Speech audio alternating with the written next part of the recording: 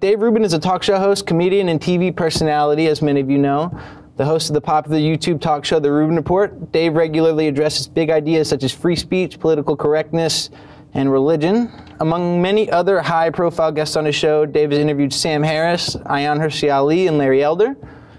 And we also have Yaron Brook here tonight. Yaron Brook is the chairman of the board of Ayn Rand Institute, renowned best-selling author and host of the nationally syndicated Yaron Brook Show, which broadcasts live on Blog Talk Radio and YouTube. Brook is also an internationally sought speaker whose talks promotes capitalism, inequality, Ayn Rand, and her philosophy, which you all know to be objectivism. Brook was born and raised in Israel, served as a first sergeant in the Israeli military intelligence, and earned a Bachelor's of Science in Civil Engineering from the Technion Israel Institute of Technology in Haifa, Israel. He moved to the United States and received his MBA and PhD in finance from the University of Austin, Texas. The Ayn Rand Institute fosters a growing awareness, understanding, and acceptance of Ayn Rand's philosophy of objectivism in order to create a culture whose guiding principles are reason, rational self-interest, individualism, and laissez-faire capitalism.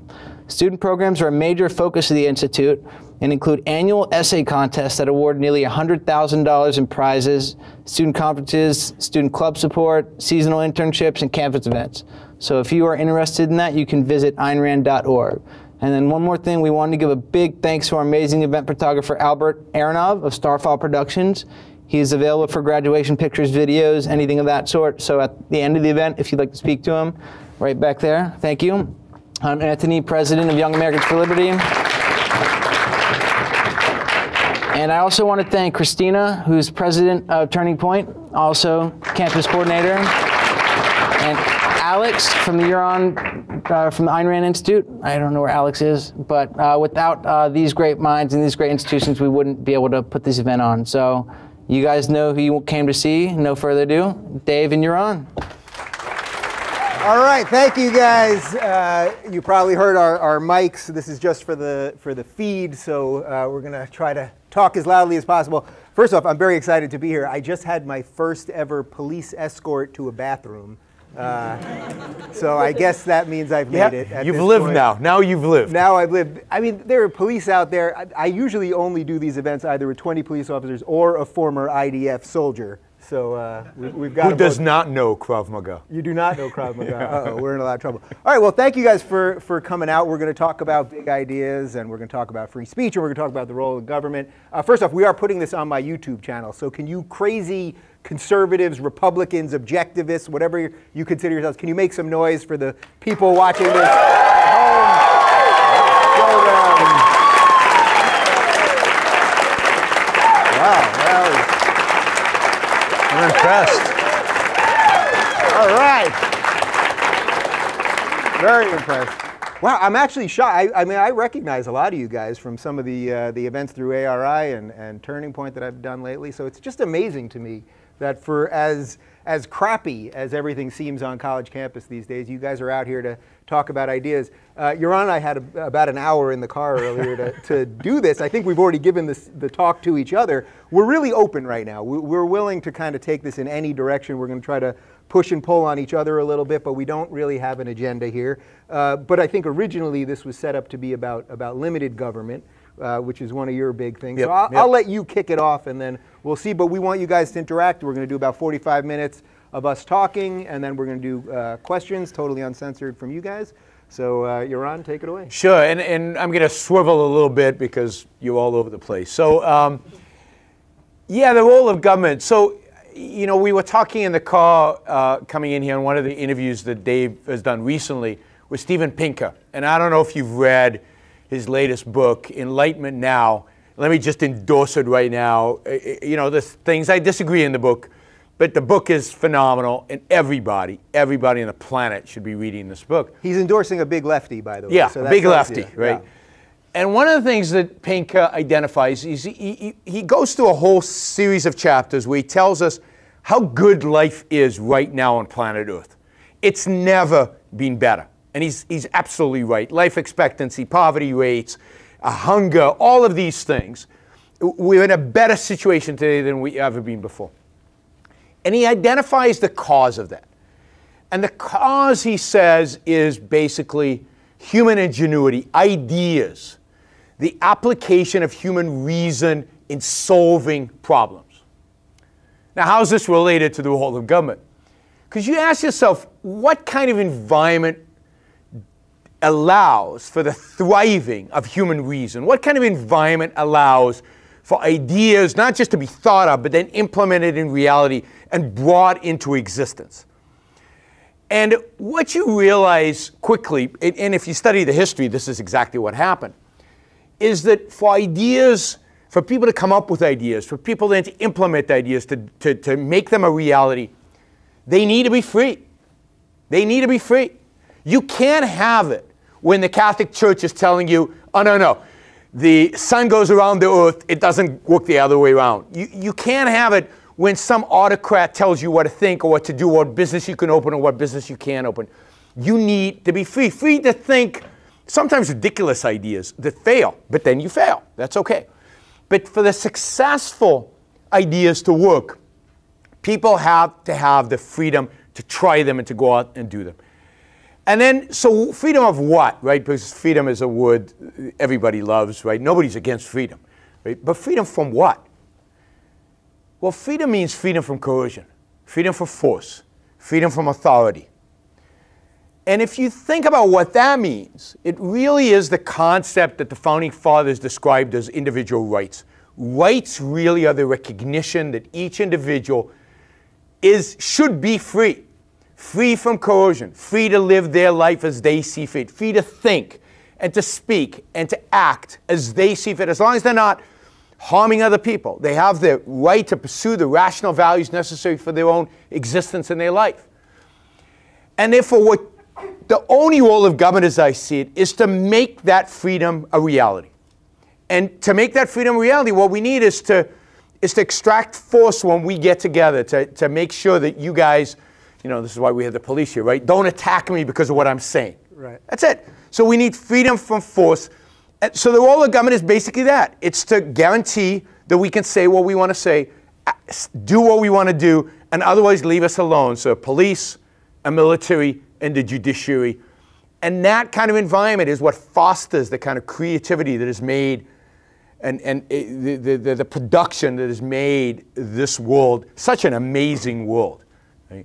So yeah, it's simple. So I love that one of the things he said there was freedom to think, because you guys are in college. This is where you're supposed to learn how to think, and unfortunately what's happening obviously on most college campuses these days is that thinking is sort of becoming an outlier in what's going on. So it's interesting, Yaron references Steven Pinker's book. Steven Pinker, again, as I said, he's a lefty. I think he would probably say he's a progressive who would disagree with you on virtually every political topic. And that's what I think is so cool about what's happening these days, and I think it's probably why you guys watch my show or you're involved in this whole thing that's happening right now. The example I like is if you take two guys that I'm sure you guys are familiar with, Ben Shapiro and Sam Harris. These guys disagree on literally every political topic there is, forget political topic, they disagree on the most existential questions of the universe, right? Whether God exists and the value of religion, to abortion, to taxes, to literally just down the line, whatever the whole thing. Yet they're allies now, because there is a massive realignment happening, that if you will agree on defending free speech, defending someone's ability to think and live their life for themselves, that in a pluralistic society, we're actually supposed to disagree on those things. So I think that's a beautiful thing right there. But unfortunately, we're sort of only seeing tolerance one way these days. Yeah, and the beauty of this alliance is two things. One is this idea of freedom of speech, freedom of thought. But the second is that the standard for truth is reason. That reason is the way in which we communicate, reason is the way in which we deal with one another. It's not my God versus your God and my revelation versus your revelation. No, even if you're religious, like let's say Jordan Peterson maybe is, nobody's actually sure. Yeah. Maybe even Jordan's not exactly sure. Well, I'm going on tour with him, so there you go. You'll find out maybe. Yeah. But at the end of the day, the standard is reality. The standard is reason, right? And the beauty of Steven Pinker and his book is, well, yeah, I think there's some inconsistencies there, some ways in which he abandons reasons, but he venerates the idea of reason, of reality-based thinking, of facts. And the same on many issues, Ben Shapiro, right? Even when we talk about politics or whether there's a disagreement on politics, we agree that the standard should be what is true, what is actually in reality. But that's why I think there's something actually special going on here. I mean, if you look here, right, we've got the Young Americans for Liberty. This is a libertarian organization, obviously. Turning Point USA, a lot of their main guys are Trump supporters. You're not a Trump supporter. That's an understatement. Yeah. That's an understatement. I voted for Gary Johnson, and I should be judged accordingly. I mean, Gary Johnson, by the way, he is the first person that actually ever made me question whether weed should be legal or not, because the man could not remember anything. It's true. But this shows you that there's a diversity of idea happening right now on what I would say is basically the sort of center right, basically. That we could get into some of our political differences, I'm happy to do that, but that you guys are here and that no matter what we say right now, you came because you wanted to hear about some diverse ideas. And unfortunately, I offer this all the time. My next 6 months, year basically, is full with speaking gigs, and not one is from a Democrat organization or a left organization or a progressive organization. I'm gay married. That should have, I'm not even gay, I just did it for the cred, but but that should have some cred with these people. You know, yeah. I'm pro-choice. We could go down the list. I'm for some social safety net that I know we disagree on. Plenty of those things that should get me some cred with the left. But unfortunately, there's a real corruption in the side that is always preaching about tolerance. And what I'm finding, and I find it more and more, is I talk to these people who I have massive disagreements with. I'm sure some of you guys saw Ben Shapiro on my show where we disagreed about abortion and the death penalty and a bunch of other things. But yet you guys invite us here. So that actually does say something. That's a real credit to you, and we just aren't seeing this on the left. Do you think it was always like this on the left? Because it's new, I think, for young people, and even for me, it's sort of new. I don't think it was always like this on the left. I think the left was better in the past. I think the left, indeed, in many respects, the left was better than the right on the issue of free speech. And the right was actually oppressive of free speech for a very long time. So you're talking about Berkeley 30 years ago? Yeah, I mean, certainly if you go back to the 60s, but since then and before the 60s, there was definitely a sense in which the left was much more open to new ideas. And look, I think you're more positive on the right than I am. Yeah. Because so if you went to CPAC this last year, and there was a speaker at CPAC who was from Cato, the Cato Institute, and he said some positive things about immigration. You would think he just said we should kill all babies or something.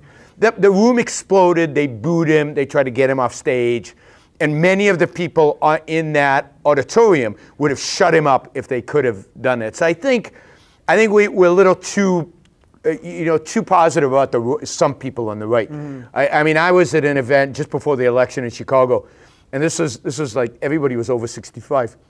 It was like a Tea Party group, and I was on stage, and I said something positive about immigration. I'm very positive about immigration. You can ask about that. And oh my God, these 65-year-olds were standing up and cursing me and yelling at me and trying to get me off the stage. So there's a certain intolerance, unfortunately. I think it dominates the left, and it's in certain parts of the right on certain issues, and it's scary. Because again, I mean, I think this group realizes this. Once you lose the ability to speak, they're basically, once you're silenced, they're basically limiting what you can think. And once you do that, then we're right for authoritarianism. It really is the end of what we call Western civilization, which I think America is still the beacon of, or still struggling to remain the beacon of. This is the issue of our time. There's no more important issue. And this is why this coalition has come together. Yeah. It's because this is the most important issue I can think of, is the issue of free speech. It trumps immigration, welfare, politics, any of these other issues. If you can't speak, then you can't think. And if you can't think, it's over. I'm curious, how many of you guys saw just in the last couple of weeks the amount of articles from Vox and Salon and all the usual players who were sort of mocking the free speech fighters? Did you guys see that? We'll do some of this by applause just so the people at home can get it. Did you guys see those articles? Yep. Yeah. I know you don't want to applaud those articles specifically, so that was a little weird, I suppose. But I thought that was really interesting that suddenly, and these again, and you may be right that I've been a little too easy on elements of the right when it comes to this. You know, for me, it's like I come from the left, so when I see the right, when I see the race realists or these people that want America to be a white state, or to me that is so ridiculous, and they have no institutional power, and they're a bunch of true racists. Not the way that racism is thrown at you guys or at us. Yeah. So to me, those people aren't even worth thinking about, or even it's just irrelevant. So, but perhaps you may be right that I've given them a little bit of a slide there. But what I would say is, it's interesting to me that suddenly in the last couple of weeks, there's been this push on the left media to mock the free speech people, the very people who will defend these ridiculous organizations like Salon and Vox to print these usually awful things. I'm sure many of you guys saw the articles written about Jordan Peterson in the last couple of weeks. Yeah, everyone's nodding. And it's like, yeah, I mean, we'll defend their right to do it. Absolutely. I mean, that's the irony. On the barricades. I mean, literally on the barricades. And, you know, I find it interesting that they get microaggressed, I guess, or they find offensive certain things that we say. Yeah. Oh, by the way, we have a room of puppies in case any of you are offended by any of the hate speech up here tonight. And cuddly teddy bears, just in case something live scares you. Yeah. Like a puppy. But you know, but they can go after Jordan Peterson, offend him, misrepresent him, or misrepresent Ayn Rand, or misrepresent me. And we're not. I get aggressed. I mean, I get triggered. And nobody cares, right? What about me, right? Yeah. You can insult me, and there's like, if I say something about them, oh my God, they're so sensitive, but they feel no problem insulting and really being violent against us, and we're supposed to just take it. Now, let me just say something about this left-right. I think one of the reasons I'm sensitive, in terms of more critical of the right, is because I'm perceived as a member of the right. And Ayn Rand is perceived as belonging on the right, and I don't want to be associated with Donald Trump. I don't want to be associated with some people on the right. So when people write, like Salon does often, Trump's Ayn Rand cabinet, right?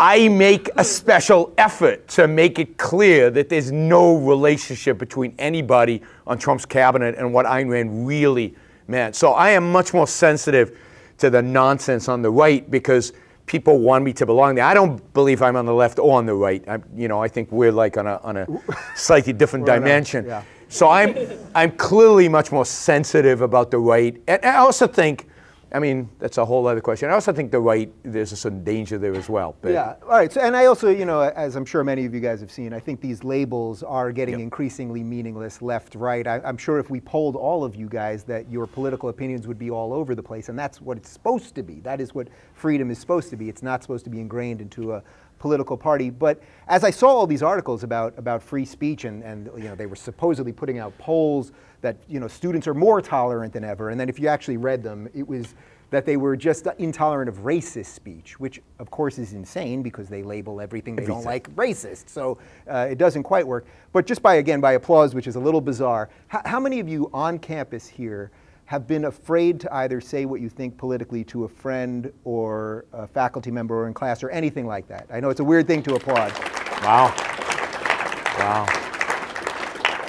Yeah, I got to figure out something else. Should it be booze for that? What should I? Yeah, do? Booze is good. Yeah, booze is good. But that right there shows it. I mean, I don't think the same thing as if I was invited again. If there was a progressive group that would invite us here, Yaron and I would be happy to do it. And I think if I asked them, how many of you guys have been afraid to share your opinions on intersectionality or third wave feminism or whatever else it is, I'm pretty sure none of them are having that issue. And so actually, that shows the survey showed that. The survey they were all quoting says that people on the left don't believe that there's any problem for them to express themselves, but they do recognize that conservatives or anybody on the right do have a problem expressing themselves. So the survey showed exactly this.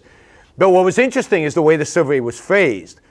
It was, what do you see as more important, free speech or diversity and diversity and something else, and inclusion, diversity and inclusion. First of all, setting those two against each other. Yeah. What does diversity and inclusion even mean? Define your terms, right? And then to set it up against free speech, and there a majority said diversity and inclusion are more important than free speech, which is shocking. Right? And also just think what the, you know, I know many of you guys know this, but just think about what they mean by diversity. Yeah. I could look around this room, I see a diverse group of people in color and probably sexuality and ethnicity and religion and all of that stuff. How many of you, I mean, is there anyone here that wants to be judged by that, your sexuality or your color or your religion? I mean, religion's not an immutable characteristic, but they've sort of dragged it as one. I'll judge them based on their religion. Yeah. I'm the atheist in the room. Well, I'll judge there them. You go. I mean, there you go again. So, okay, so we have an atheist.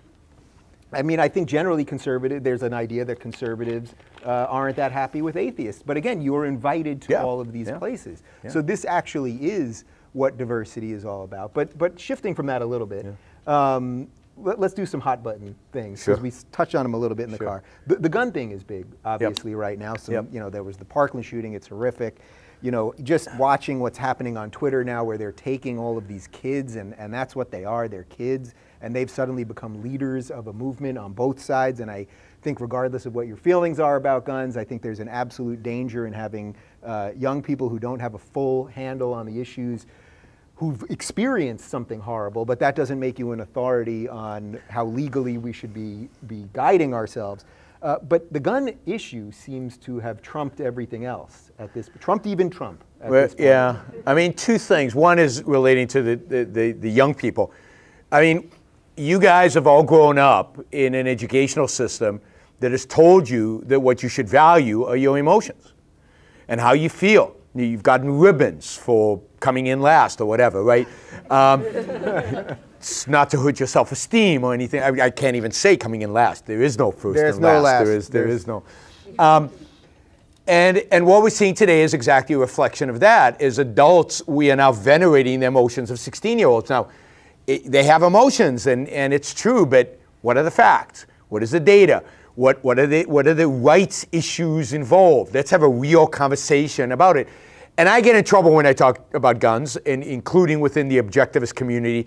A lot of people disagree with me violently about guns. I'm not a big fan of guns. This is from a former IDF guy who used a lot of big guns. I think you have a right to certain guns, but I don't think you have a right to any kind of gun. And a discussion about that, right? And a real discussion about what are the issues and how do you decide? That isn't happening, right? So on the one side, you get the people who say, no, you know, it's a Second Amendment that I get my AR-15 or whatever, right? And what about the tank and what about the other stuff? You know, where is the line? Nobody wants to have the discussion of what is the line, right? And then you have the other side, ban everything. And there's no actual discussion about what is the role of government. Is there a role of government? If there is a role of government, I think there is a role of government, because we're talking about violence, we're talking about weapons, we're talking about things that are built for the purpose of violence. How do we have, and I don't have the answers. This is one of those issues where I don't have a clear, usually I'm like, this is it. Yeah. I don't have a clear answer on the guns, but I know that it's an interesting conversation to have, and there are a lot of deep issues to be discussed. And I don't see any of that conversation happening out there. So I was pulling out my phone, not because I was going to tweet while you were talking, but somebody tweeted something at me on the way here, actually, that I thought was really interesting, because I sent out a couple of tweets on guns. And he wrote, people generally don't understand why Second Amendment absolutists fight against almost all gun regulations. In a vacuum, they may even think that some of those regulations are appropriate, but in a context where you know the opposition will keep pushing for more, you have little choice but to stand your ground. And I really thought that captured it for me, because I'm not a huge gun guy in general. I mean, the two places I've lived in my life basically are New York City and LA. I mean, I'm around liberals and not around a lot of gun people. It's not even one of the issues. It's becoming a pet issue of mine because it's so important right now. But this isn't something that I've talked about in a really broad sense. But I thought that position was interesting, that knowing the way people operate now, that if you give an inch, they will take a mile. And I'm sure some of you guys saw at the rally the other day in DC, one of the survivors was giving a speech, young girl, and she basically said, we're going to start with bump stocks, and then we're going to keep going. In effect, we're going to keep going till all guns are banned. And I thought, that is how these people operate. And now they're openly saying it too. And I know that's not a position to say, well, I can't negotiate. That's not an ethical position to say I can't negotiate. But it's a real one. It's a real issue. But that represents one of the great challenges we have in our society, where you can't have a conversation, right? And if you can't have a conversation, what are we doing, right? And if you can't have a conversation about guns and you can't come up with a reasoned argument about guns, then what are we doing, right? I mean, that's just one issue. And I don't think that's any different than a discussion about 1,000 other issues that are out there where people cannot have a conversation. So what's happening is we're becoming tribal, right? There's the gun guys who are all going to get together and they're going to be radical, you know, all the way because they don't want to give an inch, because if they give an inch, something will happen. And then there's the anti-gun people, and that's it. And where do we go from that perspective? What is, again, I think what loses is reason. What loses is the ability to actually have a discussion about an issue and think about it thoroughly and deeply. And we're becoming tribal on almost everything, right? It's what are these guys, you know, I belong to this group and they belong to that group, and no conversation. Now, look, there's certain issues where I'm going to stick 100% in my position, but it's not because I would moderate that position if I thought the other side. No, because I think it's actually true. And I'm not going to stick to a position I know is false because I'm afraid of the other side, you know, forcing me into a compromise. Right. Because I think that's a mistake. But a lot of people will. I know. You know, well, that's where we are. Yeah, and that's why critical thinking is so important, because even though I understood the idea behind that person's tweet, I don't want to be in that position where I start defending things that I don't like just because I hate the other side. Yes. And I think that's where so many people happen to be these days. You know what? I'm going to let you pick the next topic because we said we'd bounce back and forth. What else is on your mind at the moment? Wow. I mean, right now on my mind is probably, I mean, the thing I talk about mostly right now is trade, because of what Trump is doing, which I think is, you know, is bizarre and absurd and ridiculous. So, you know, I mean, it's not fair because I don't know that you have a position or thought about it. Yeah, we could. But yeah, go ahead. I'm a YouTuber. I've thought about almost everything. That's right. I mean, come on now. It's Dave Rubin. Of course he's thought about it. I'm sure I can take trade and make it into a demonetization topic somehow. I will be able to. What are the chances we get monetized right now on YouTube? What do you think? We talked about guns, so probably. Oh, right. So yeah, that's we're off. already. As long as guns are not in the title, but they, you know, they run the algorithms and they find guns and you're off. So. Well, you know what? Watch. I'll make the move there. I'm curious. How many of you even think that the YouTube situation and the Facebook situation, so demonetization, tracking you guys, all that, how many of you think that actually, maybe second to free speech, as Yaron laid out, is really the issue of the day? How many of you really think that's that one you didn't applaud for, but you all raised your hands? Okay. Yeah. Yeah, so a lot of you do think so. So this is something we disagree. I don't know if we disagree on. So no, I think we agree on, but others, you know. So I think what YouTube is doing is awful. I think what Facebook does is awful. I think all that stuff's awful, and I think it's their right to do it. I think it's their property, it's their business. They created it, and if they want to mess it up and they want to screw it up, or if they want to exclude me, then they have every right to do that, right? And it's up to us, and we, you know, to come up with an alternative. To, you know, I forget who the entrepreneur who started YouTube is, but he created something, and Google runs it, and they own it, and they get to set the rules. And if they don't like what we say, or they don't want to demonetize it, it hurts. But they have, you know. So I actually think that Prager suing YouTube is really, really bad for the cause of free speech. It muddies the water about what free speech really is. It takes away this differentiation between what is public and what is private. So I'm with Yaron on that, and you guys, I think, know my feelings about Dennis Prager. I love Dennis. Yeah. Have you ever done any events with him? I mean, he gladly. No. All right, well, let's see if we can make that happen. I'll see if that'll be interesting. All right, that'll be interesting. I'd love to facilitate that, though, and I think I probably can. I did an event years ago we were both on a panel together, and it got heated very quickly.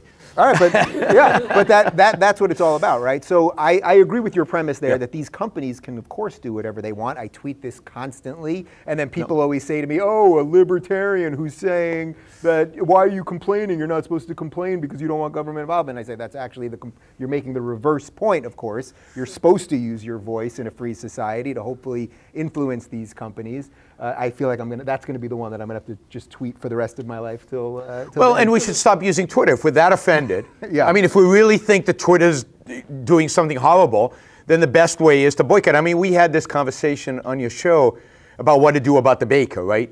So I believe that you should have a right to discriminate about anything, right?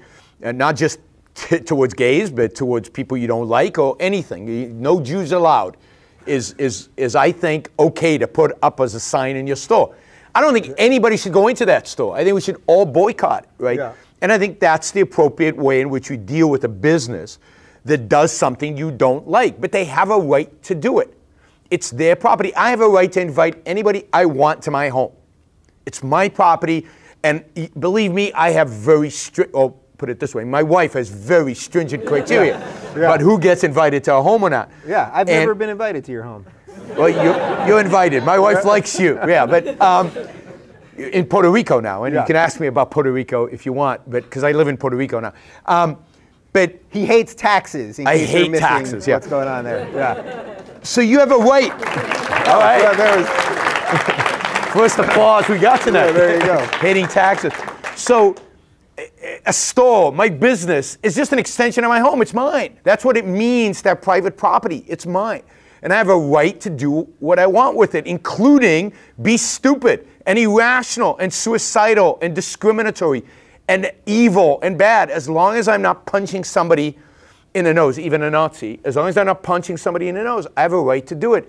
And the way to deal with that is to boycott those businesses. And ultimately, if we really get to the point where Twitter is, we will boycott Twitter and we'll find a solution. I really believe in all of our ingenuity to be able to find ways around these businesses. They will not dominate us. So I have a slightly different point of view on this, but I think it's a rich place for a conversation. So look, I did my PragerU video and I've talked about why I wouldn't force the government to force the baker to make the cake, right? You can get a cake elsewhere. I would say that, one of the things that we still have in this country, at least for now, is the foot vote. We have states' rights, and if you don't like something that's happening in your state, you can go to another state. This is a beautiful thing. If we did not have that, you'd have to leave the country. Or you can come to Puerto Rico. Or you can go to Puerto Rico. I'm not. Do they have any gay bakers in Puerto Rico? I'm not sure, but I don't think they've heard of gay bakers in Puerto Rico. Probably not. But I personally would not have the government force the baker to provide a specific service. Now you're actually taking it a step further, because what you're saying is it's not about a specific service. Like in this case, it's a cake that maybe he doesn't normally make, so that's a specific service. You're saying actually, if he doesn't want gay people to be in his store, he doesn't have to be. Now we have the Civil Rights Act of, I think, 1964. Yep. And that 63 or 64? 64, right? I think. 64. Okay. Yep. It was Johnson. Which that forced businesses not to discriminate based on color and several other characteristics. I'm okay with that because at the time there was so much discrimination and so much inequity, and there were still laws on the books in different states that allowed for it, that this is an odd case where I think the federal government did the right thing, where I think there's an interesting libertarian or objectivist argument to make against that in 2018, which I think is your argument. So I would say that certainly the federal government had a role in '64 to play, and I support most of the Civil Rights Act. And they certainly had a responsibility, a moral responsibility, legal responsibility, constitutional responsibility, to make sure that all the states got rid of whatever discriminatory laws they had. That's what the Civil War was about. And if 100 years later we still have to fight that battle, it's horrific, right? The federal government has a responsibility to make sure the states are not in a significant way violating individual rights and discriminating by law. But I don't believe the federal government or state government or any government has a right to impose their will on my private property. And even if you could make an argument that you needed a corrective action in 1964, which I don't support. I don't support, because I think once you do it, it's a slippery slope and you get the baker. You get these situations. There's no way to avoid it. And not only that, but you get the situation where the government today can tell me who to employ, under what conditions to employ, who I can fire, when I can't fire. You know, today there's ageism and there's a million isms that determine who I can fire and hire. You know, I can be sued in California if I fire somebody who's older because it's ageism or something. You know, so there's no end to that, and that is the slippery slope of the '64 Civil Rights Act. So, but even if you assumed, okay, you needed a corrective measure in '64, okay, it's gone. Enough is enough. And I also think that a lot of the rise of the racist right today is a consequence, it's a backlash of the identity politics of the left, which and all of that is institutionalized into the Civil Rights Act. So affirmative action is a racist policy. It's a racist policy. Whether it's corrective or not, it's racist. Once you adopt as a federal government a racist policy, then who's to say that racism is not okay, you know, on the left and on the right? And what you're seeing is, I think it's legitimized the rise of a new form of racism that is widespread in this country. Which, by the way, if you guys want to see how this is how this actually creeps up into all of these businesses, you know, I'm sure many of you saw this, but Google is now has a lawsuit involved because they had a practice of not hiring Asian or white male engineers. That actually is racism. You should be hiring people based on whoever's most qualified, but you shouldn't be saying we are literally, I mean, that is literally what they were going to do. They were not going to hire white males or Asian males. I mean, I can look out here, there are some Asian people here. That means you would be less inclined to get a job because of what you look like. That is actually the definition of racism. So the more this stuff gets institutionalized, the more we're actually going to see the rise of this identitarian right, and that's what we're trying to neutralize. And of course there's a identitarian left, and it's all playing off. And I think it really gets legitimized by the '64 Act. And look, Berkeley does the same thing. It doesn't take more Asians, because I think 40% now of Berkeley is Asians. And they've like said, enough, we need diversity. So in the name of diversity, they're taking less qualified students in the name of this diversity thing. So, no, I think the '64. I mean, I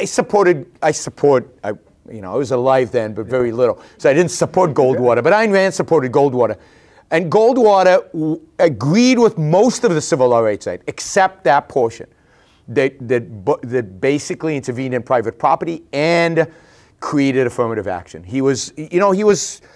Goldwater was not a racist, so he believed that, you know, we should get rid of any kind of institutionalized racism. But you don't get rid of institutionalized racism by creating reverse institutionalized racism. That just perpetuates the racism problem. I feel like we should talk a little bit about how this also crushes creativity, because I'm sure many of you saw this. Peter Thiel is taking his companies and he's leaving Silicon Valley. He's leaving San Francisco, right? I mean, the guy's worth about $4 billion. He can't even afford to live there anymore. I mean, that's a real problem. I thought that was funnier, no? No, I thought that was all right. But I think what he realized there is that this diversity memo that was forcing him to either hire a certain way that wasn't based in qualification, what that will actually do to creativity. I think Ayn Rand certainly had a lot to say about this. So I think well, again, it's freedom. What creativity depends on is freedom. It's the idea of coming up with whatever ideas, using your reason, being judged based on the quality of the ideas, based on the truth of the ideas, but not based on the color of your skin, not based on whether you're a woman or a man, not based on any of these irrelevant criteria, but just on the quality of what you are creating. And you can't do that anymore, right? You can't talk in some of these corporate environments, particularly in Silicon Valley, about anything outside of the box, anything that doesn't fit into some frame of people who call themselves leftist, I guess, and look, I love Silicon Valley. In many respects, I think Silicon Valley is the model for America. I mean, they're the hardest working, most creative, most innovative, most exciting people in the planet. But isn't that the irony? It should be a libertarian haven, right? It should be. Or it secretly is, I think, is possible.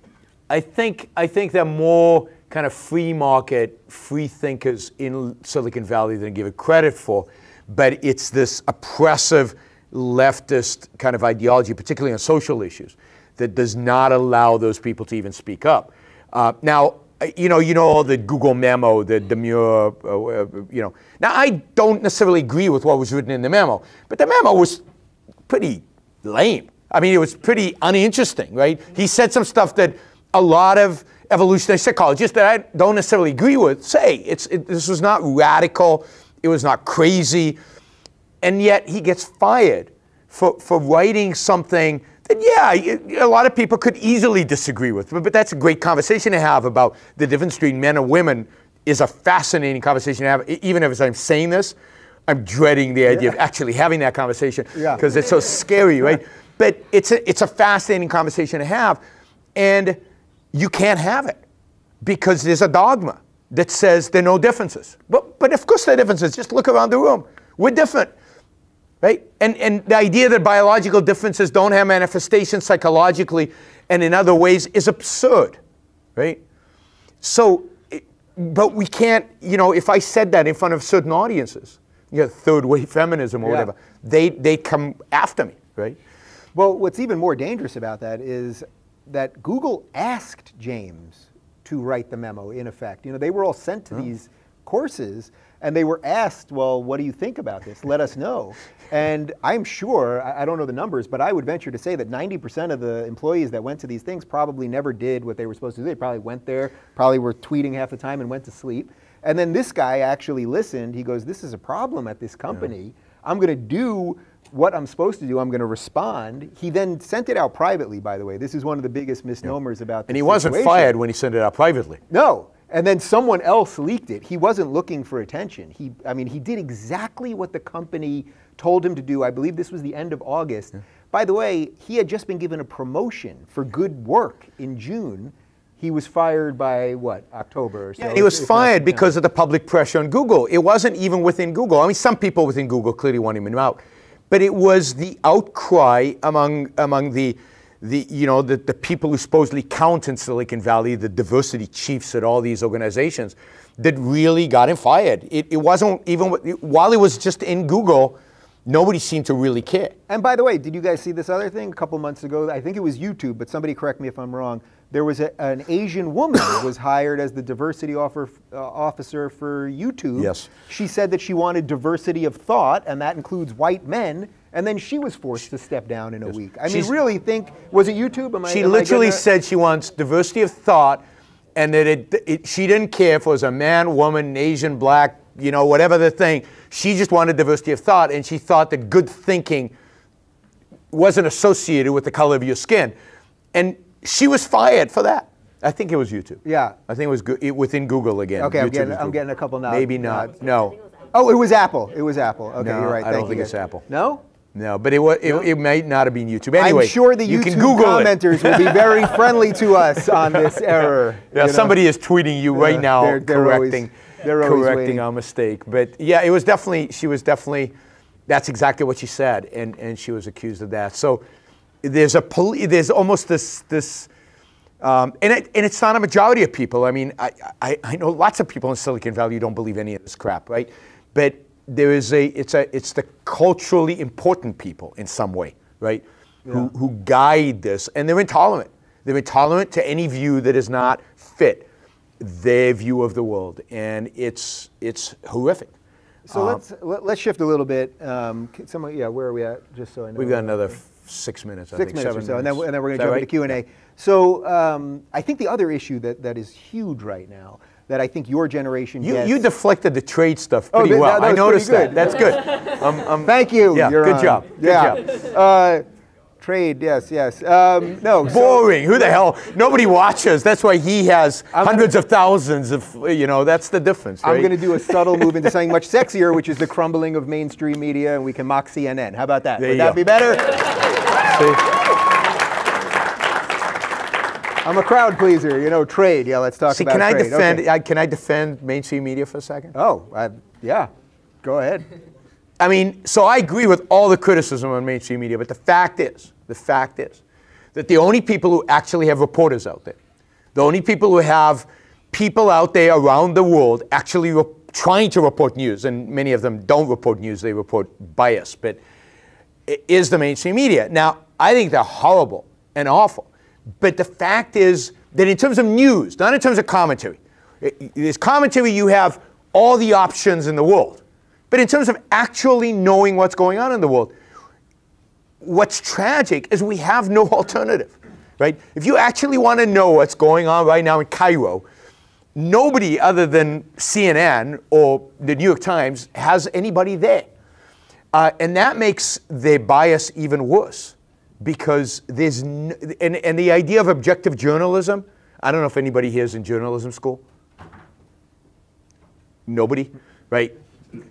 One guy threw his notebook in the back. Yeah. That was it. Yeah. That was it. Nobody, not a single person. I mean, Yeah. almost every school is probably represented here, but journalism and Yeah. English maybe is not. Yeah.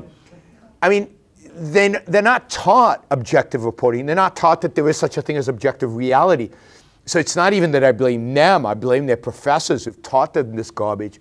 But we don't even actually have information coming in that's reliable. So I actually read all the mainstream media. I have to, because there's no alternative. There's nobody else. Yeah, so Yaron makes a couple of interesting points there. So first, you're right. In terms of reporting, you know, I get people that come up to me. I was out once with Ben, and somebody came up and said, "Oh, you guys are the only people I trust." And I was like, "Man, if that's true, we are fucked." I mean, we are, you know, like, I'm trying, man, but like, I'm one guy. I don't have people out in the field in Cairo, you know. Although I tweet with a guy in Cairo, but you know what I'm saying, like. And what Ben does is commentary for the most part. He doesn't actually. Precisely. Give you news. Right. So, and Ben wouldn't deny that, Yeah, by the way. yeah. I think Daily Wire does a nice job of doing news, but I don't know how many people they have on the field, out in the field in these somewhat. places. Most of it, even that, is interpretation. So, right? but this is the strange place we're in. We're now reliant on very few people that are actually doing true reporting and true journalism. There are a couple, by the way. Tim Pool, who I'm sure some of you guys know, I think is one of the best. But what is now passed as news, you know, I don't watch CNN anymore. Sometimes I put it on mute and I play the Looney Tunes theme song. But what is, every now and again I'll be at the gym and CNN's on and I just watch on mute. But do you watch Fox? No, I don't watch any of them. But Yes, Fox, I don't watch it's any. not, I mean, Fox is just as bad. But it's just ironically, the bias Fox, is that way. However, which is the only network that'll put either one of us on? It's Fox. Fox won't put me on anymore. Oh, well. I mean, no, it's I guess true. they haven't got to me yet. But I mean, during the elections, they wanted me to endorse a candidate, and I refused. I said I don't like any of them, and because I wouldn't endorse a candidate. And then in 2012, because I was criticizing Republicans, they literally told me that because I was criticizing Republicans, they would not have me 6 months before the election. I was banned from Fox. So what I would say is the reason I focus on CNN more is because everyone knows what MSNBC is. Everyone knows what Fox is. They're not pretending. I'm pretty sure you can look at what network Hannity's on Fair and and not going, what are balanced. these people about? You know, like I don't think it's really like that, right? Yeah. But CNN is pretending. Yes. And I think that's the bigger problem, because you can watch virtually any show on CNN, and what they're passing as news really is 24/7 Trump hysteria. And I'm obviously sitting next to somebody who shares some of those views, but that they're trying to gin us all up into some for sort very of crazy, different reasons, Yeah, right. for very different Very reasons different there. reasons. But that they're trying to gin us all up into caring about things that don't matter, as opposed to caring about the things that do matter, which is why you will never see conversations like this on CNN. The amount of traction that a guy like Jordan Peterson who's getting by talking about psychology and telling you to clean your room my room has never been cleaner, by the way, after spending some time with this guy. He still needs to work on me, obviously. Yeah, you could clean up your room a little. But that is what's happening here. There is a disconnect between the people that are supposedly giving you news and what you guys are realizing the truth is. And the fact that there's about 20 of us that seem to be trying to offer a defense on that is actually scary to me. And my view is this has been going on for a long time. It's just people have just realized it. But I remember 20 years ago, CNN was just as biased as it is today. Just people didn't realize it. There wasn't this counter. I don't know how many of you ever listened to BBC. The BBC's nutty left. I mean, it's crazy left. But it's the only news source if you want global news, or if you read The Economist. Again, The Economist even is pretty left. But if you want to read about what's going on in Africa, that's the only source there is. And the left has dominated the news sources throughout. And they bias. So I don't watch any television. I hate television news. I can't stand. I tend to start throwing things Fox, CNN, CNBC, doesn't matter. There's something visceral about the image. But I listen to NPR. I listen to NPR a lot, although in Puerto Rico less so. Partially because it's just, in Puerto Rico it's just relaxed. Who wants to listen to NPR when you're relaxed? Yeah. And I actually find them really good because they're intellectual. They report stories nobody else reports on. They're biased. They're obviously biased. I've now got a bias radar, and I correct for the bias whenever it comes across. But I read the New York Times, and the New York Times is all biased. And you can read it, and you can adjust for everything, and it's sickening because it really, but then you go, okay, so what do I read? Where can I get any kind of information? Not a Breitbart, right? And so there is no objective reporting out there. There's no, and there hasn't been for a long time. I mean, this is a scary thing, this is not new. This is just being discovered, I think, by some people, but it's the bias on the left has been around. I mean, you guys don't remember, but when Ronald Reagan ran for president, there were only 3 networks. There was no other television news, the ABC, NBC, and there was no internet. So the only news you could get was ABC, NBC, and CBS, and PBS, right? And they were radically anti-Reagan. I mean, you think they're making fun of Trump, they would make fun of Reagan constantly, right? And there was no alternative. This is all there was, and Reagan's like a giant as compared to Trump, right? So in some sense, it's even more biased.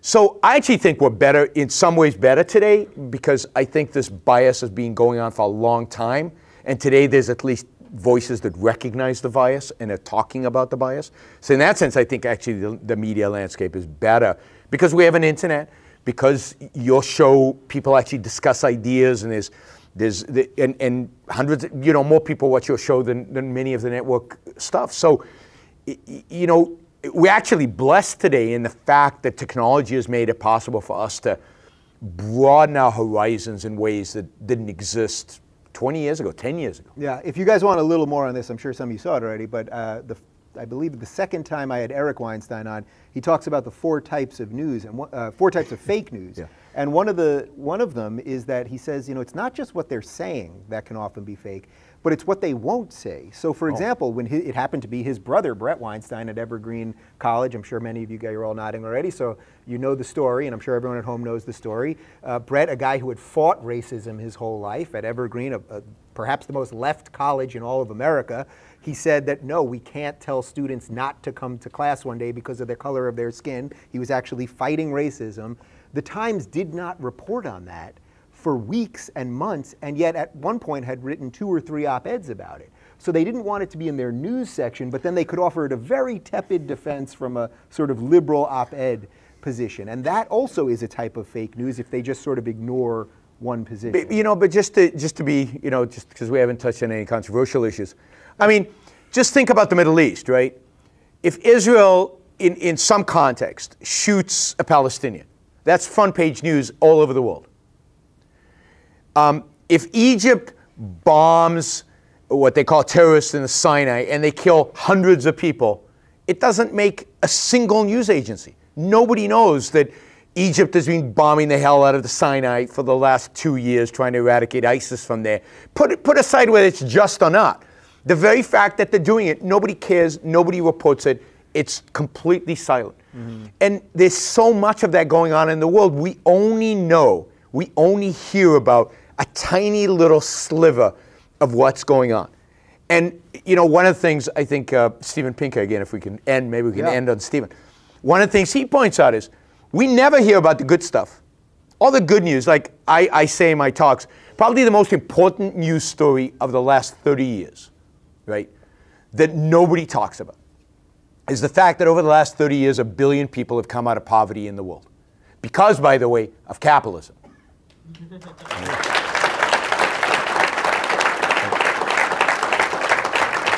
And New York Times doesn't report that. I mean, all the graphs that he has in that book should be front page. That's the most interesting, important stuff going on in the world, the eradication of hunger, the eradication of extreme poverty through market forces. And nobody reports that, but we hear every little thing, like violence is at an all-time low in the United States right now, right? But every little murder, particularly if it's committed by a illegal immigrant, is reported on immediately.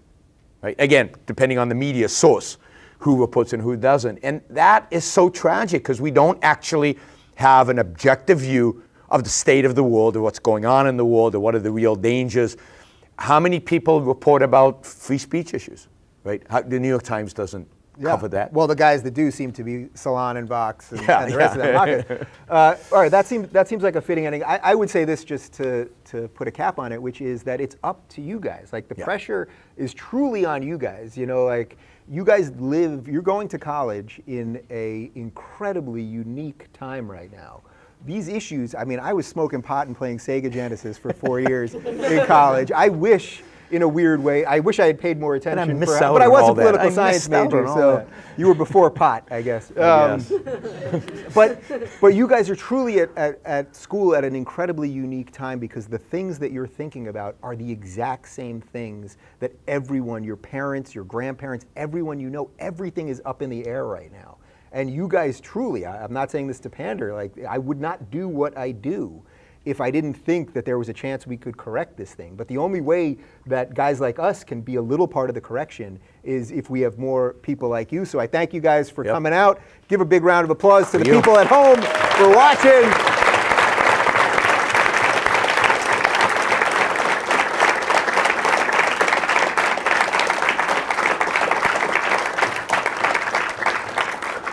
And let's do some Q&A. You guys view like the issue, like the Civil Rights Act of '64.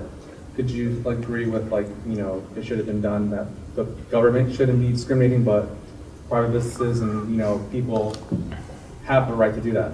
But it's just, you know, the government really. Because if you go to DMV or you go wherever you need the government, you know, to do those things, you know, if they discriminate against you, you can't really do anything about it, obviously. But, you know, if it's anything private, you know, then that should be up to the business owners. Well, I know your answer on this, so I'll let you field it, but I think we're in complete agreement. Yeah, I mean, my view is government should absolutely not discriminate. I think the government's job, to go back to my opening statement, is to protect individual rights, the individual rights of every human being. We're all equal in our right to life, liberty, property, and the pursuit of happiness. And you don't protect rights by violating some people's rights. You can't do that. So government, no. Now, I will challenge one thing. I don't think the government needs to do the DMV. I don't think the government needs to do 90% of what it does today. So we can privatize all that. But yes, government should never discriminate. That is a real evil that needs to be fought. We weren't going to do a whole Ayn Rand event without someone saying get rid of the DMV, were we? No. There was pretty much no chance. It's a key feature of philosophy. Yeah.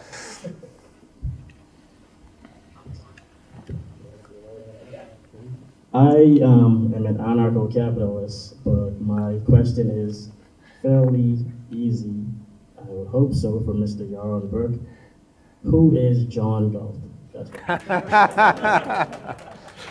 At the end of the day, anybody who takes his own life seriously, anybody who uses reason to guide their life, to make their life the best life that it can be, and rejects the altruistic guilt and the unreason that dominates our culture can be a John Galt.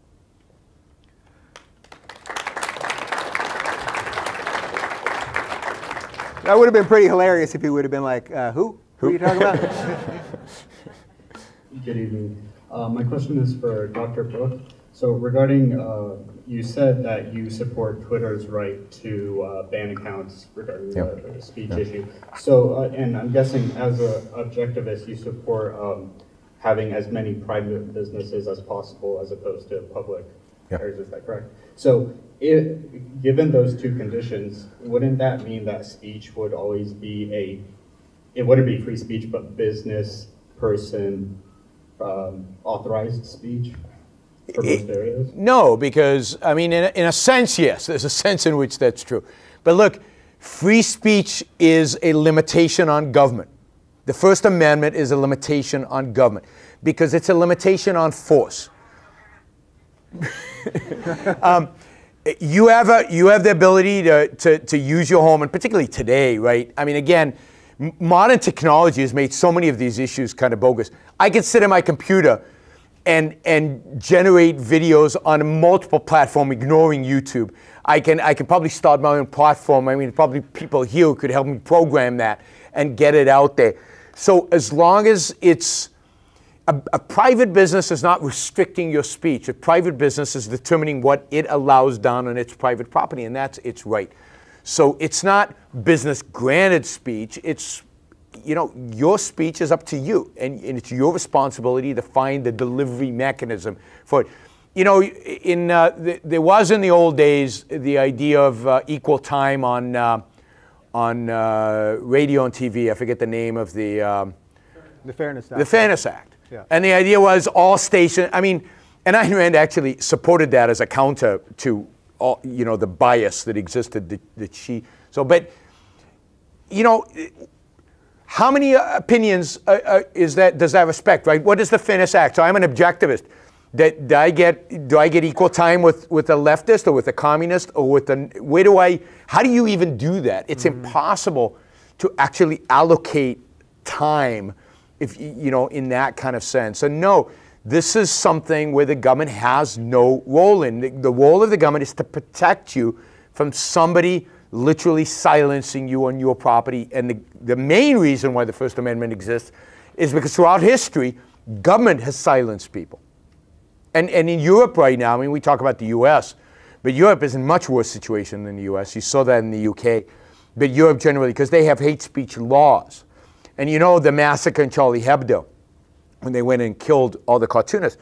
Well, the French government was trying to shut down Charlie Hebdo just the weeks before that, because Charlie Hebdo was offensive to all these things, religion and everything else, right? And the French government was trying to do it. So the French government, in that sense, were allied with the you know, the Islamists. Right? And so that's the real danger, is when not only will the French government not protect the cartoonists from the Islamists, but when the French government itself is trying to shut down the cartoon shop. Yeah, very quickly on the Google Twitter front of this, there's interesting arguments to be made because Google particularly controls so much of our information right now.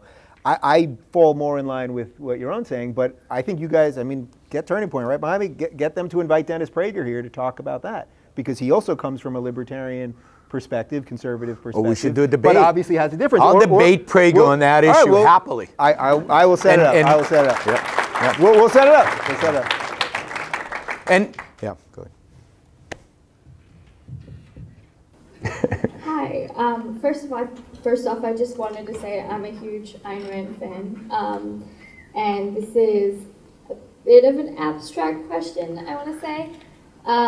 So I completely believe in the power of the individual, but I think it's also inevitable that culture itself is collectivist, especially in the modern world. Like, you see like all these like groups on campus and everything that are just so identity politics based.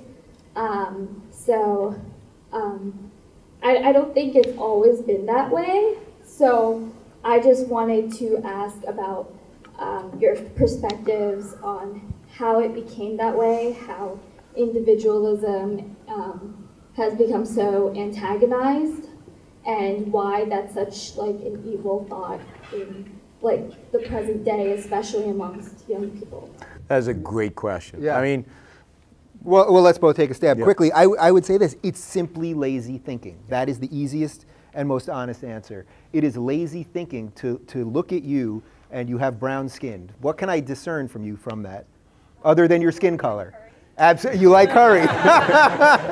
Okay, you like curry. I like Indian food. There you go. All right, we can go for dinner after this. But really, if I was to look at you and think that I know anything else about you other than that right now, right? You're a woman. You have long hair. I mean, the things that I can see.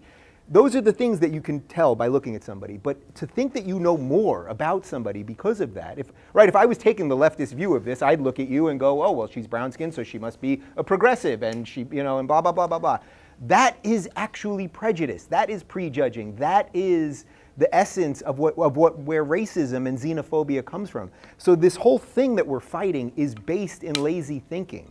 if you actually care about people, if you care to sit down across from somebody and look them in the eye, as I'm doing with you now, you will learn a lot more about people, and you will have all of your own prejudices will melt pretty quickly. And it's actually the antidote to racism to believe in the individual. That's my feeling. So I mean, I agree with all of that, but let me. I think it's important for us to realize, because I think we take certain things for granted. Individualism is a huge achievement. It's an achievement. It's an ideological achievement. So the human race has been collectivistic for however long you want to count the human race as being around, right? We were tribal. We hated the other tribe. You know, Jews hated everybody else hated Jews. I mean, this is the way it's been forever. And then these thinkers came about during the Enlightenment, right? And they said, no, all of that is wrong, because all of that is based basically on emotion. It's lazy thinking. It's non-thinking, really. No, we all have this capacity to reason. We all have this capacity to think as individuals. We can't eat as a group. We don't have a collective stomach. We certainly don't have a collective brain. And for the first time in human history, really, during the 18th century, and even they were flawed because they still had slavery, these thinkers came up and said, no, individuals are the moral unit, the sacred unit, the thing that is most important, because they can think for themselves. They can use their own reason to judge and evaluate the world. Remember, before that, all of human history is tribal, authoritarian, dictatorship. Which God do you believe in? That dictated everything. So for the first time, this period, and I think it's never gotten the full defense, this idea of individualism, and it's never been grounded. And what has happened is that knowledge that came about in the Enlightenment, for a start, the adoration of reason and the understanding of reason's role in human life has slowly been eroded, primarily by German philosophers and the German Romantic tradition and so on. And when we abandon reason, when we abandon thinking, the default is tribalism. The default is collectivism. So you have to think about it. That's the default. Individualism is an achievement. And what we need is to resurrect the ideas of the Enlightenment. This is why I love Pinker's book, right? Even if I don't agree with everything in it. The idea that the Enlightenment is what we should aspire towards is the right idea. We can argue about the details later.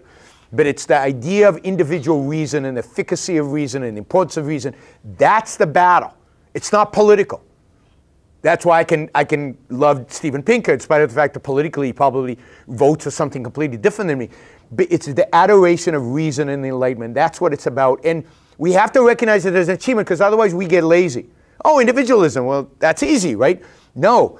I mean, it took 100,000 years of human history to come up with the idea of individualism. And it's too easily dismissed, and we need to fight for it. That's the real battle. Thank you.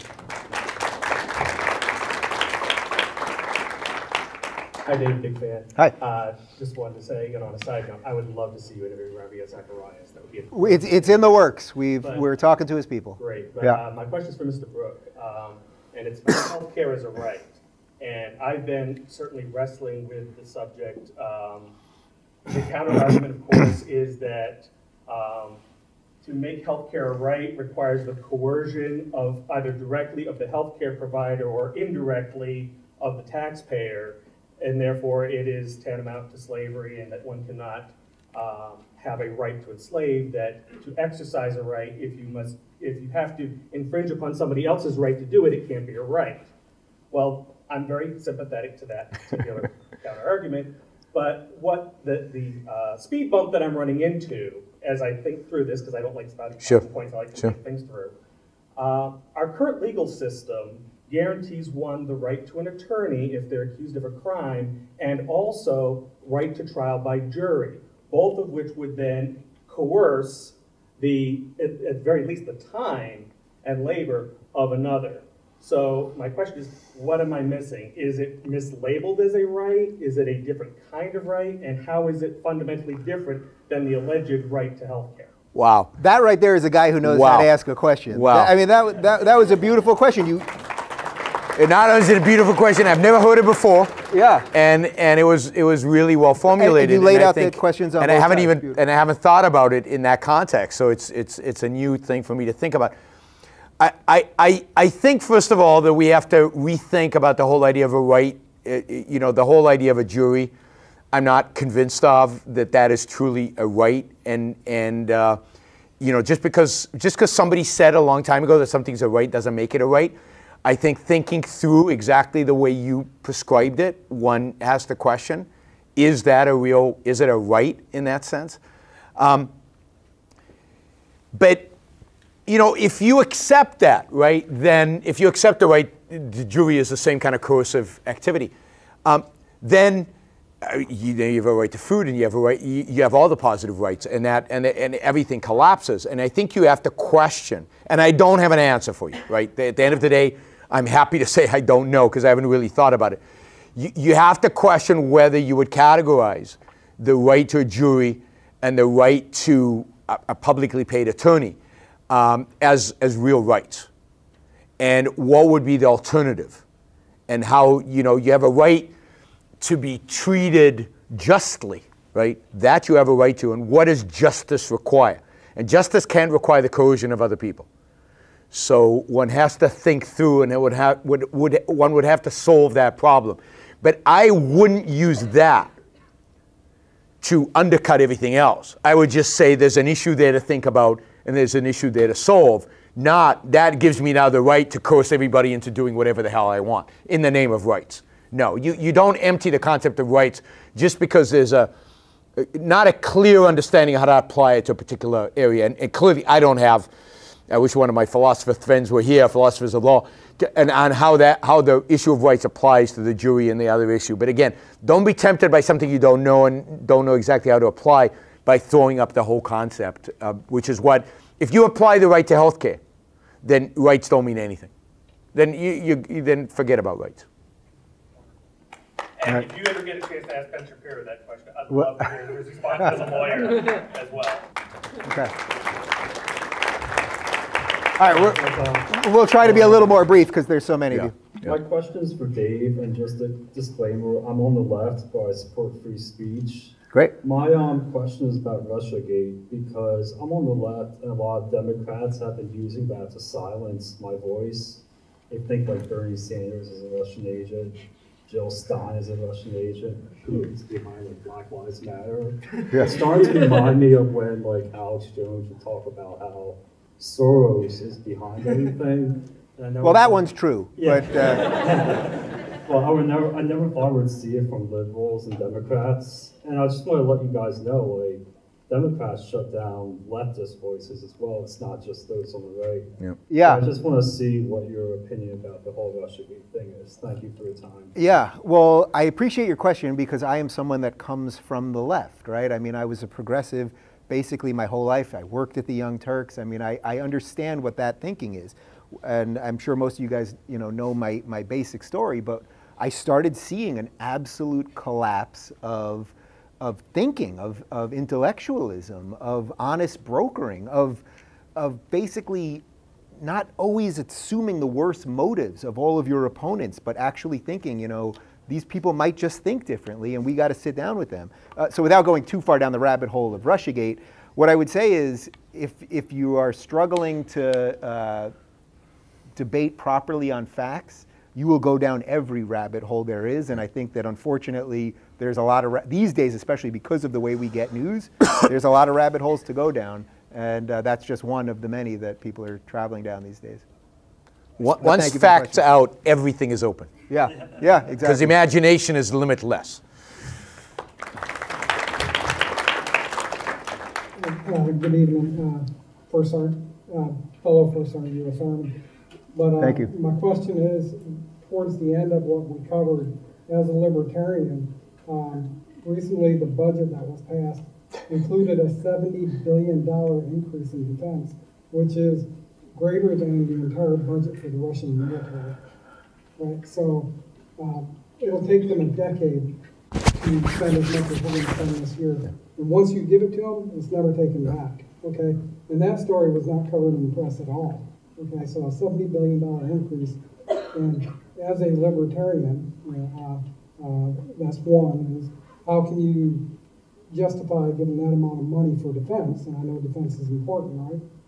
But the other question is how come YouTubers and other sources of media are not covering that story? We're gonna, it's come to the point where DOD has said that our budget deficit is an existential crisis. Yeah, well, first off, thank you for your service.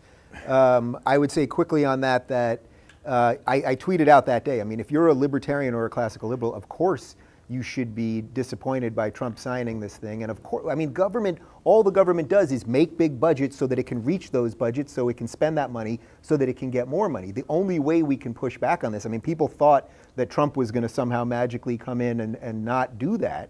And it's exactly what he's done. So if you really want limited government, you have to stop voting for people that believe that government's the answer. I think Trump kind of tricked people a little bit on this, but you should vote for more people like Austin Peterson, who's running for Senate in Missouri.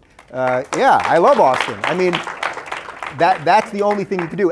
Very quickly on the YouTuber part, I don't think there's some sort of grand conspiracy. I mean, I'll certainly talk about it more on my show. I would have loved to have seen something that would have been I mean, just naming a number, a 20% cut across the board on everything. Guess what? The government will still function, And if the post office closes tomorrow, I'm pretty sure Amazon could figure it out. So but everyone's afraid to say, well, we're going to have to do some of that stuff and let's see what happens. And I think Yaron would say that the private sector could step in almost every case. Yeah, in almost everything except the military, because I think that is a legitimate function of government. And I do talk about the fact that our military budget as is way overblown. If we actually let the military win wars instead of building so-called, building societies, building democracies, and we've got troops in 120 different countries. 120 different countries are not a threat to the United States. Very few are indeed, given the size of our military. No, we should be shrinking military spending, but coalescing it about really defending America, bringing troops home and really actually, I'm a hawk when it comes to the military. And this is the thing, that Trump supposedly signed the budget because he's so pro-military, and so he let them spend all this other stuff. So, but no, even on the military, you shouldn't be spending this money. I agree with you completely, and I do talk about it. I think generally, I don't find a lot of YouTube, unfortunately, on the more economic issues. There's a lot on the social issues, on free speech, which is great, because I do think free speech is the most important issue. There's just not a lot on the economic issues. I think there's a lot of lack of understanding of the economic issues. Thank you. We have about 15 more minutes of question and answer. All right, well, we're going to try to do 1 minute answers. We'll try to get there, Beck. Hi, guys. It's so great to have you here at UCF. Thank you guys so much for coming. Sure.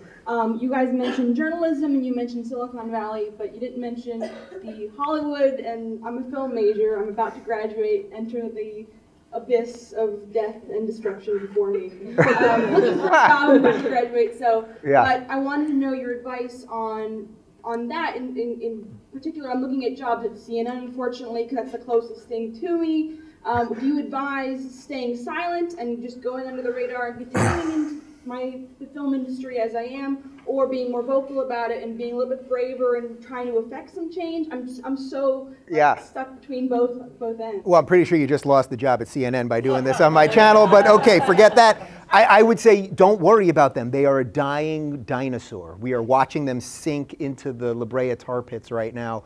Get on YouTube, I mean, I'm some guy that started a YouTube channel. That's it, right? You all can do that. Open a Twitter, I mean, all that stuff. Get on there, start making great films, put it out there, tweet at me. If it's good, I'll retweet you. I mean, that's really it. You don't need them anymore. They're dying. Let's let them die and figure out what comes next. And believe me, at how old are you, 19 maybe? 22. You're 22.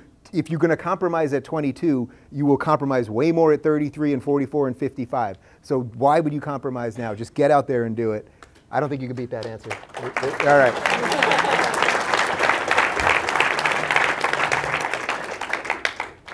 So with free market, there tends to be some sort of compulsion in the grand scale of focusing on capital gains as opposed to potentially positive social movements.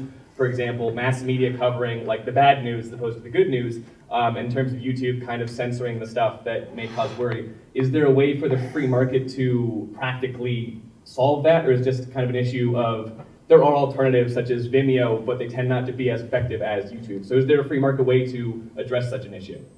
Yeah, I mean, I think if things get bad enough on YouTube, then alternatives will arise.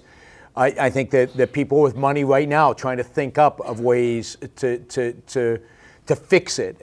I think as long as human beings want more negative news than positive news, they'll be provided with more negative news than positive news. The market is not there to fix our cognition and to fix our desires. It's not there to fix in that sense. Now, we can advocate for fixing if we change this audience.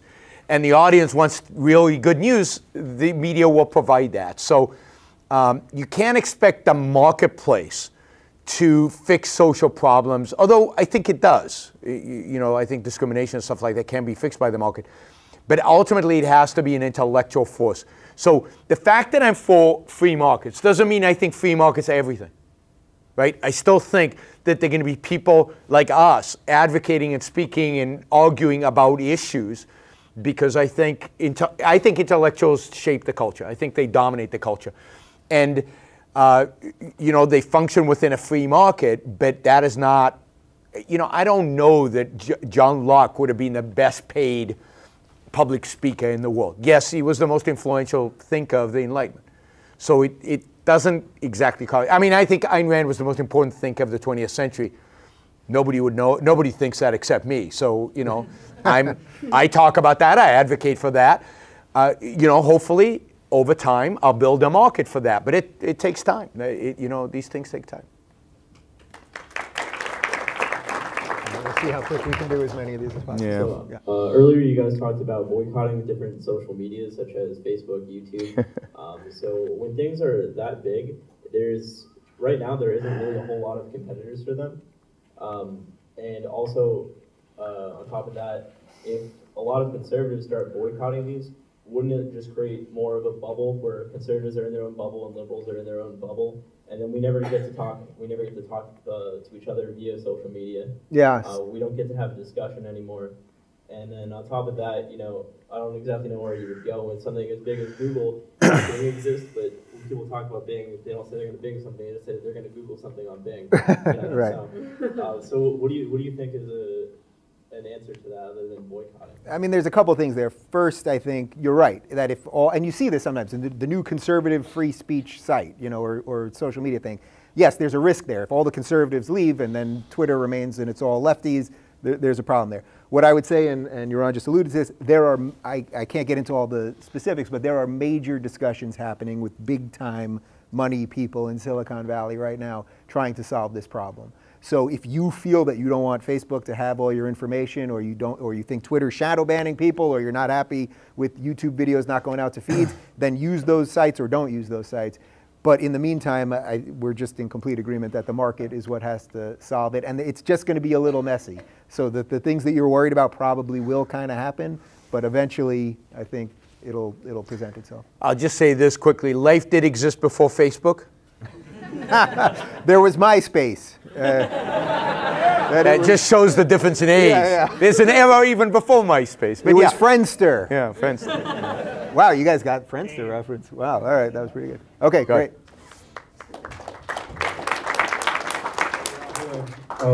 I'm the chapter leader of Citizens Climate Lobby here in Orlando, and I've heard both of you speak about climate change. I have a question about that. Well-defined property rights are the foundation of market forces, and the market allocates resources efficiently to some of these market forces. What about when property rights are not well-defined, like in the atmosphere, which we're allowed to use like a free dump?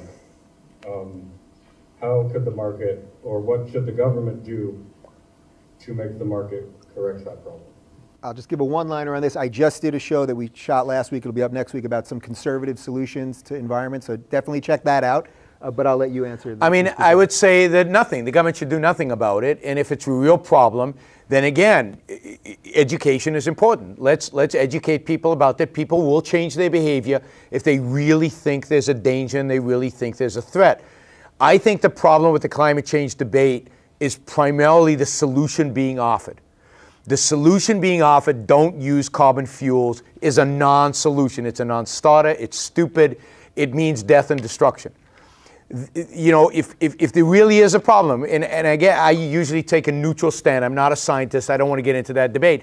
If there really is an issue, let's be creative about finding solutions to it. Suck CO2 out of the atmosphere.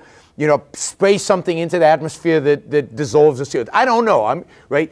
But it can't be. What I know, because I'm alive, you cannot ban fossil fuels. That is an anti-life answer. And as long as that's the answer the environmentalists present, then forget about it. They can win, but their winning means the destruction of civilization as we know. Yeah, we gotta move. Thank you, though. Thanks. Hello, Jerry. I'm a fan, and I'm hoping that later, if you're available, I'll get a picture. Yes. But my question is for Yaron Brooks. I know you're a former IDF. Yeah. And I also have been to Israel, and I noticed that open carrying is very common over there. And even the fact that guns are not prohibited in schools in Israel, and I don't hear any news of mass school shootings in Israel. And so I want to know what your perspective is on not arming every teacher, but those teachers that are experienced with firearms in order to have the right to protect them. I mean, people carry openly in Israel if they're really, really well trained. So Israel does not have liberal gun laws for just everybody. But then everybody goes through the army. But even going through the army doesn't guarantee that you're well trained. Those people who are really well trained are the ones who you see open carry. And of course, in Israel, you see security guards everywhere because there's security guards everywhere. Look, I think the school shooting debate, we're having the wrong debate. I don't think school shooting is about guns.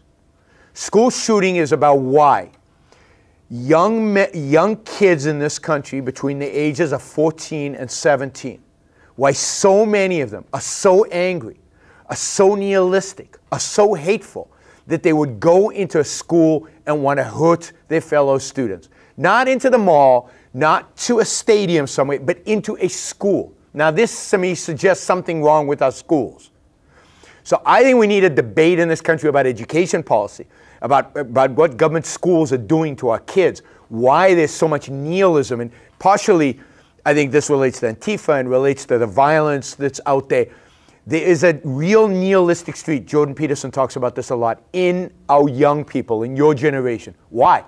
I think it's because of the educational system. I think it's because of government schools. And I think our government schools are training young nihilists. They're causing people to become nihilistic. That's the problem. That's what needs to be dealt with. That's what needs to be challenged. And yes, short term, if you want to put a security guard there, or if you want to arm a teacher, if they're well trained, if they know how to use, sure, I don't have any problem with that, right? But I don't think that's a long-term solution. The long-term, and the thing nobody wants to talk about, why are these kids so angry at their school? I mean, think about the mentality of wanting to kill everybody, not a bully. I can understand a kid being bullied and taking a gun and wanting to shoot the bully. No, everybody. And you know, the Columbine kids wanted to blow up the school and kill 2,000 people. They had bombs. They didn't work, luckily, right? The bombs didn't work. And it's not about guns, right? If they don't have guns, they'll have bombs. So it's about education. And what I want to have is a real discussion about progressive education, about government schools, about whether schools should be privatized, about all of that. That to me is 1,000 times more important an issue than guns. Guns is not an important, one way or the other, in my view. Now I know a lot of people disagree with me on this, but one way or the other, I don't think guns matter. If they took all our guns, it doesn't matter. And if we kept all the guns, it doesn't matter that much. What matters 1,000 times more is what's happening in our schools.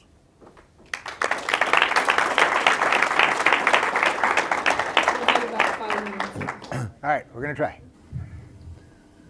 So I have a question concerning the United States healthcare system. Just make it short. Common knowledge that the United States spends more money than any other country in the Western on healthcare. So how would you advocate more? Like Germany, for instance, who's got a dual. No, so let me cut you off because we're going to make this short, right?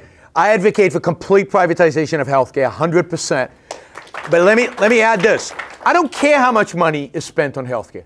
Like, I have spent a lot of money on like MRIs and CAT scans just to make sure I wasn't going to die. Now, In the column of wasted money, that counts as wasted because they didn't find anything. Cool. I mean, I view that as a positive. But if you look at aggregate numbers, then we spend a huge amount of money. Yes, because we spend a huge amount. Now, what is the right number to spend on healthcare? Who gets to decide? The reason I want it privatized, is so you can decide. So I don't decide for you. So we as a group don't vote to decide how much to spend on his healthcare. I want every individual to decide how much is appropriate. Some people will spend a huge amount. They'll get MRI every year. They'll check, and some people will say, I don't want to spend that much. I'm going to spend less. And if you had real free healthcare, free market healthcare, you'd have a variety of different insurance policies and a variety of different options that would categorize your preferences rather than social preferences. Let's do 30-second answers. All right, we're going to do 30-second answers from here on out. We're going to try. 30 seconds. I've never met 30 seconds. On guns, I'm on the firmly side. I'm firmly on the side of very pro-gun. I don't believe in any firearm regulations.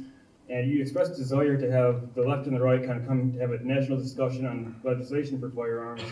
But what we see time and time again is anytime there is legislation, it's not pro-liberty, it's anti-gun. So why am I coming to the table if I know the outcome? Can you honestly tell someone like me there's a chance after I come to this table that legislation is going to go in the right direction? If not, why am I coming to the table? So this is sort of what we addressed earlier about if you give something, are they just going to keep Yeah, I mean, I just think that we should have a discussion about it. I'm not even concerned about legislation. Look, there used to be a semi-automatic, there used to be a ban on certain guns, and it went away. So you actually won one battle in that discussion, right? It went away.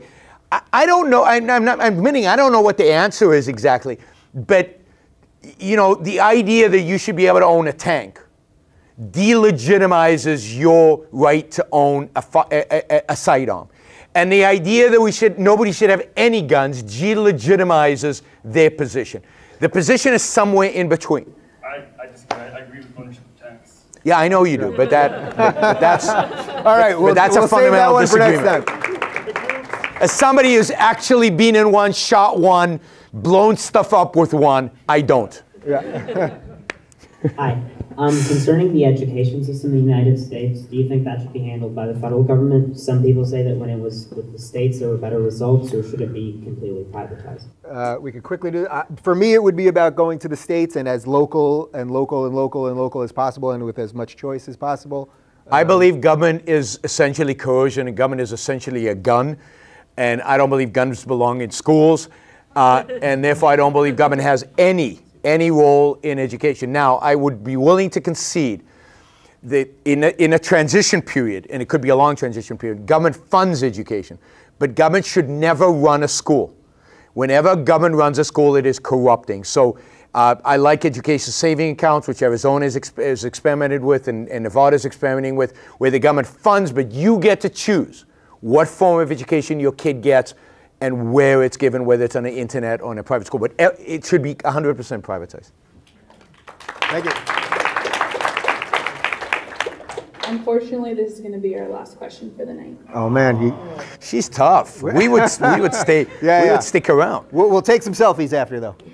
Good evening. With the prevalence of folks out there like Mike Gallagher, Dennis Prager, those type of folks running the conservative discussion, have you noticed that kind of stifles out your voices as people that don't really fit into a conservative box but have more conservative allies in terms of free speech? For me, I would say no. Actually, the PragerU video that I did is literally their most watched video ever. Dennis and I have a couple disagreements about politics, but he's running basically a conservative website, and not only have the most watched one, but I just shot another one a couple weeks ago that I think will be out next week or a week after that. So I think, and I'm pretty sure you would agree with me, that for the disagreements we may have with these guys, that there is an absolute willingness to talk it out and agree to disagree, and also agree to, I'm friends with a lot of these guys, you know what I mean? I mean, Ben Shapiro is not thrilled with gay marriage, but you know, I've had dinner with he and his wife, with my partner. I mean, it's fine, and I think that that's a more overriding thing. So I've seen some movement on the conservative side intellectually that I'm happy to keep talking to them about. So my experience is a little different, and it depends on who we're talking about. So certainly some people in the religious right, and I do think Prager belongs there, are intolerant of certain views, and it's certainly Prager's, so far at least, being intolerant of anything to do with Ayn Rand. And it's been pretty explicit from his perspective. And I think that's true of quite a few people on the right.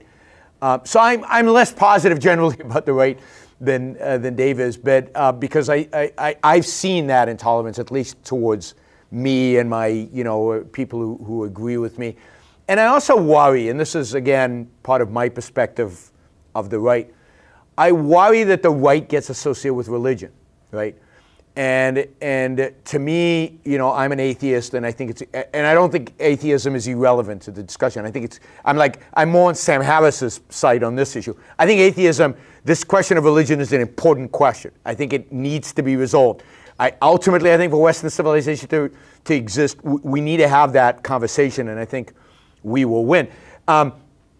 So I think I worry about the dominance of religion in the Republican Party. I worry about the dominance of religion on the so-called right, and I do see some intolerance on that side to not just to the atheism, but the kind of atheism that I bring. I think maybe a more strident perspective on these kind of issues. And I take the abortion issue seriously, and I probably disagree with many of you on abortion, and I'm with Dave on abortion, and there's a number of these other issues that I think where we really do clash, and there really is an issue. Ben Shapiro seems to be an exception to that. He's really open to discussion and debating and having a conversation about it. But we'll see where all of this goes. I think this is fascinating, what Dave has managed to do, and I really give credit to Dave here, is he really has, through his interviews and through the network that he's created kind of, in a sense, an umbrella of people who are interested in debating serious ideas and having real conversations about deep issues. And it's to Dave's credit that this is all coming, because I don't think it would have happened by itself. Somebody has to be kind of the facilitator, and Dave's saying to somebody, these Iron Man guys are not that bad, and hey, Ben Shapiro's a nice guy, and all of this. I think somebody has to be the mediator, but having that conversation, I think, is so crucial to our progress towards more freedom and more liberty and more conversation and more free speech. So I celebrate what Dave has done, even if I disagree with a lot of the people there on a lot of the issues. I think having that conversation is so crucial. And for you, right, to be exposed to these conversations. I mean, for the last 20 years, there's been no television worth watching of any intellectual content. You now have the best interviewer of his generation actually creating great intellectual content. I mean, it's amazing.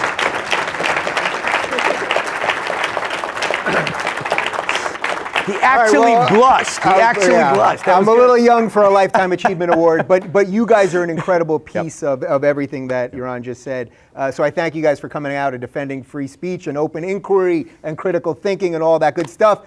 We have a dinner to go to right after this, but we'll hang out and say hi to a couple of you guys. And I'm sorry we didn't get to all the questions. And now make some noise for the people at home so that they know you guys are all here. Thank you guys. Thank you. Cool.